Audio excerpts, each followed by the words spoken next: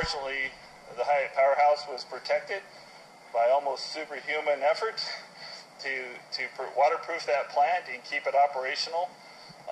And that effort goes on every day to make sure that it's waterproof, that something changes, that we can take on that additional tailwater. We might have to turn it off if we get more tailwater than they want. But again, that's why we're going to start back on dredging to make sure that we clear that channel and we can operate that plant at full. Now that's going to be an interesting story after the fact, is the superhuman effort that went in to save the Hyatt power plant during this emergency. That's a story that's going to unfold well after things get under control here at Oroville. It's Monday the 27th of March, and we've passed another important milestone at Oroville today, and as a result of this press briefing here, they've turned off the spillway and completed the first cycle of this so-called, what you might call a yo-yo effect. Now, if you watch the mainstream media, you would be led to believe that they shut the main spillway off to repair the main spillway. No, they shut the main spillway off because they're forced to shut the main spillway off. They have no choice. Remember, they're operating the throttle stuck at 40,000 CFS to avoid either head cutting or excessive erosion downstream, and the reservoir level has to be maintained between a peak of 860 to 865 feet and no lower than 835 feet to avoid scouring or eroding the inlet to the main spillway. So they're stuck running the spillway with the stuck throttle between those two levels. This is the first spill of this cycle, and it looks like, depending on how the spring goes, they may have to repeat this cycle 2 more times. But we've got good weather ahead. They've got a great opportunity to effect some more repairs on the main spillway and inspect it. And let's go look at the details of today's briefing and see what all he talked about. Bill Croyle, Department of Water Resources. Quick check of the real-time numbers. Now the spillway's been running for 10 days. It's been brought down from 865 feet right back down to 836 feet. And of course 835 feet is where they got to knock it off. They have to shut it off to protect the inlet to the main spillway. So outflows have been that steady 40,000 CFS, and as they briefed today, they ratcheted down the outflows from 40 down to 35 for 2 hours, down to 30,000 CFS for 2 hours, and then just shut it off entirely, the main spillway. In the meantime, the Hyatt power plant has been shut down. The Hyatt power plant the last couple of days has been operating at a considerably reduced output, down to as low as 2,000 CFS. Why? Because, as Bill talked about today, due to concerns about the level of the water in the Thermalito diversion pool, the level of the water at the exhaust ports of the Hyatt power plant, that water level has gotten a little too high and started causing concern for the health of the Hyatt power plant, so they greatly reduced the output of the Hyatt power plant.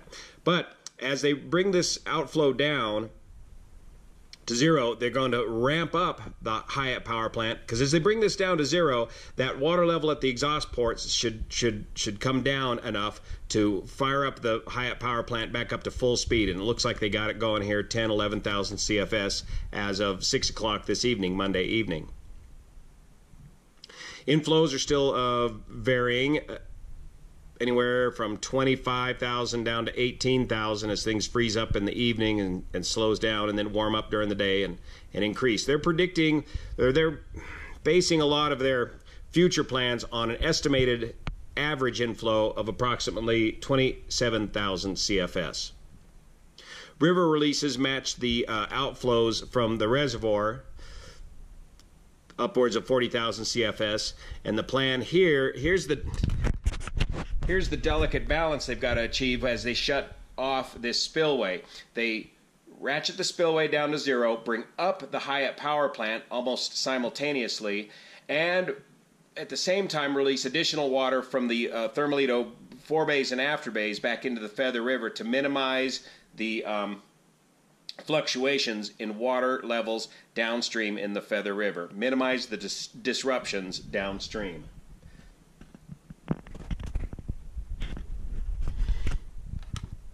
rain. Good point about the rain. We are within a couple of inches of this year being the second wettest rain year on record in the last 100 years. So rain right here at the dam remains steady at just under 43 inches. The Sierra 7-day forecast looks great for a week of work on and around the Oroville situation, with a little bit of weather anticipated for Thursday, but otherwise good weather and cool temperatures, freezing at night, keeping that snowpack in place and allowing it to melt gradually. Here on the historic images of Google Earth, we can get a better look at that spillway, why that's got to be limited at 235 feet to keep from scouring or eroding right there. Down here is where at current the level of this Thermalito diversion pool was at 232.8 feet. So high flow into here and a little bit of debris causes this water to pile up a little too high up against the exhaust ports of the Hyatt power plant right there. That's the water level that they need to keep monitoring very closely, and about 225 feet is the optimum water level for that power plant. So it's a little too high right now, and they need to get that water level down, and that water is going to come down as they shut off the main spillway and of course clean out more debris at the base of the spillway. And by the way, they're still running with 5 turbines in the Hyatt power plant. One is still down for repairs. No word as to when that one's going to be back up and running. So with 5 turbines running, that'll give them the 12,000 CFS capability to continue to flow out of the Hyatt power plant, even with the main spillway shut off. Speaking of debris, they're still looking at 1.25 million cubic million yards of debris removed from the tail race of the spillway, or from the Thermalito diversion pool. The number still stands at 1.7 million cubic yards of debris total, but they are going to take a closer look and see what additional debris has landed in the tail race since this spill. But it doesn't look like a whole lot significant more material. We'll know more tomorrow and the next day.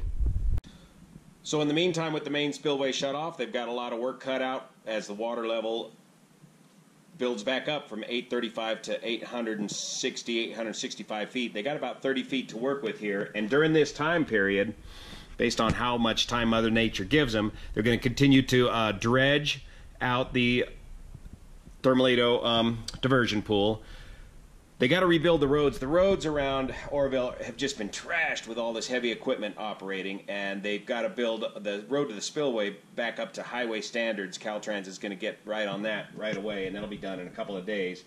They're going to stabilize the slopes along the sides of the newly formed canyons to protect workers working down below. They're doing a lot of geological work as they prepare to come up with their new design ideas. They're going to continue to bore holes into the existing main spillway on the upper deck there for geologic samples, and they need to find out what's the bedrock like underneath the existing main spillway. How strong is it, and how are they going to fasten the new spillway design, let alone repair the existing spillway design and keep it fastened to the bedrock down below. So lots of geologic work, and the big debate is how many holes do we drill into the main spillway before we start impacting it or hurting it.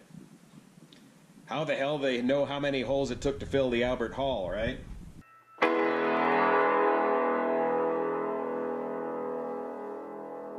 And of course, they're also going to see how much more wear and tear the canyon took, and how much more wear and tear the main spillway took, repair any more joints, cracks, spalling, that sort of thing on the main spillway, on the upper section.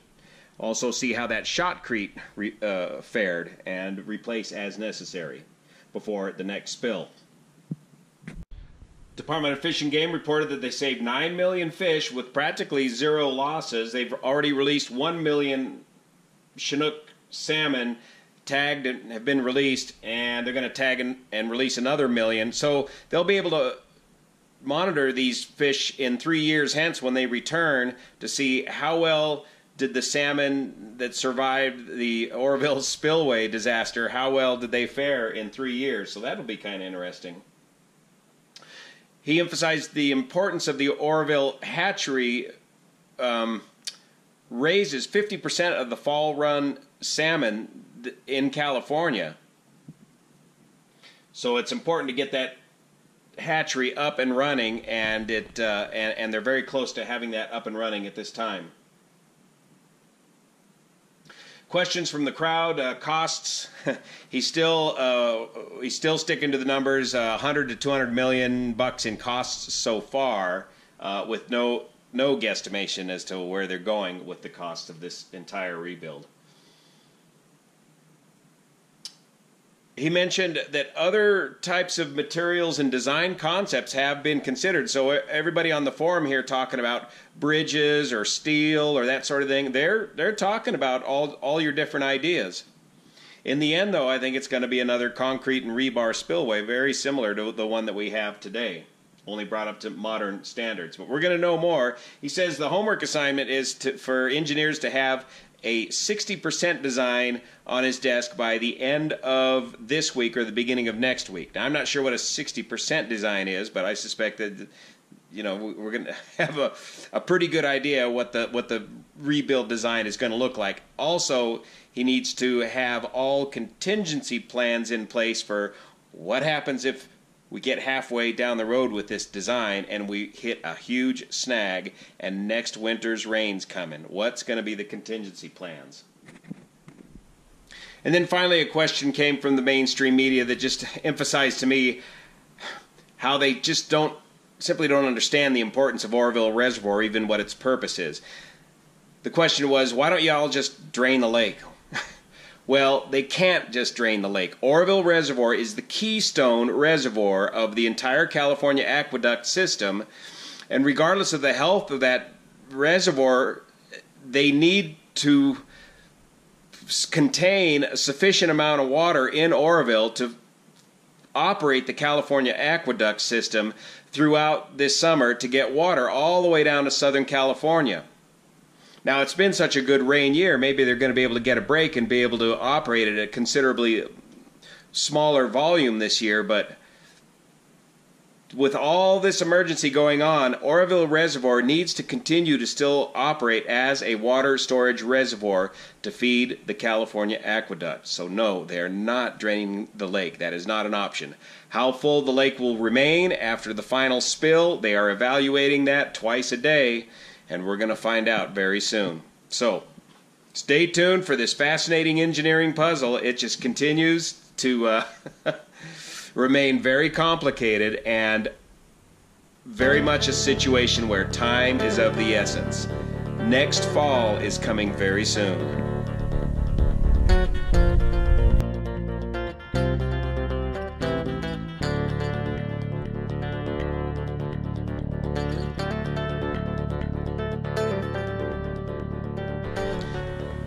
Meanwhile, I've been working hard to get the Luscombe back in the air after her annual inspection, and I'm looking forward, hopefully, to some good drone footage will be made available by the Department of Water Resources tomorrow showing the shutting off of the spillway. So I've been unable to get down there today to watch what's going on with the spillway. And then later on this week, maybe go down there and take a look and see how the spillway fared through this first spill.